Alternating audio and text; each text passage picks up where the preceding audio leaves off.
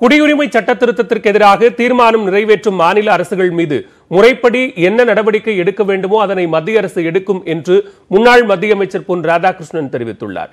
அவருடன் நமது செய்தியாளர் ஸ்டாலின் நடத்திய கலந்துரையாடலை தற்போது பார்க்கலாம். சட்டசபையில் ஒருவேளை தீர்மானம் நிறைவேற்றக்கூடிய பட்சத்தில் இது மத்திய அரசு கொண்டு வந்த சட்டத்தை இது கட்டுப்படுத்துமா? அதற்கான உரிமைகள், அதற்கான சட்டங்கள்லாம் இடம் இருக்கா? இந்திய அரசாங்கம் என்று சொல்வது ஒரு மாநிலத்திற்கு மட்டும் இல்லாத ஒரு அரசாங்கம் கிடையாது. சில சட்டமன்றங்களில், சில மாநிலங்களில், சில சட்டமன்றங்களில் இந்த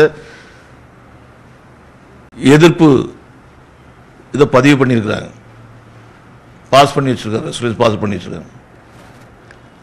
அது முறைப்படி என்ன நடக்கணுமோ அது பண்ணுவாங்க.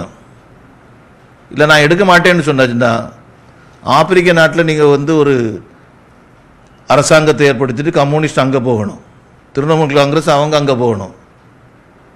நான் நபரை சொல்லவில்லை. ரஜினிகிட்ட காட்டக்கூடிய ஒரு கனிவு பாஜக பட்சத்தில் விஜய் நரம்பு ஒரு கசப்பு இருக்குன்ற மாதிரி பேசப்படுது. இது ஆரம்பத்திலேருந்து இருக்குது.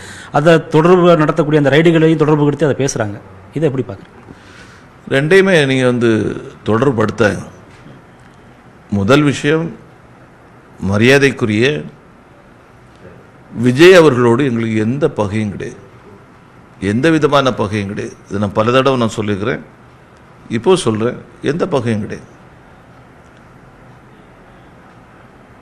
ரைடு அப்படிங்கிறது முழுக்க முழுக்க அது நிர்வாகம் சம்பந்தப்பட்ட விஷயம், ஒரு துறை சம்பந்தப்பட்ட விஷயம். நான் அந்த துறையினுடைய அமைச்சராகவும் இருந்தது. இங்கே போய் நீங்கள் ரைடு பண்ணுங்கன்னு நாம் சொல்கிறது கிடையாது, ரைடு பண்ணாங்கன்னு நாம் சொல்ல முடியாது. அங்கே நடந்த போராட்டத்தை பற்றி நீங்கள் எதை சொன்னால் அதுக்கு நாங்கள் விளக்குன்னு நான் சொல்லிக்கிறேன். அது அவருக்கு எதிரான போராட்டம் அல்ல, அவருடைய படக்குழுவுக்கு எதிரான போராட்டம் அல்ல.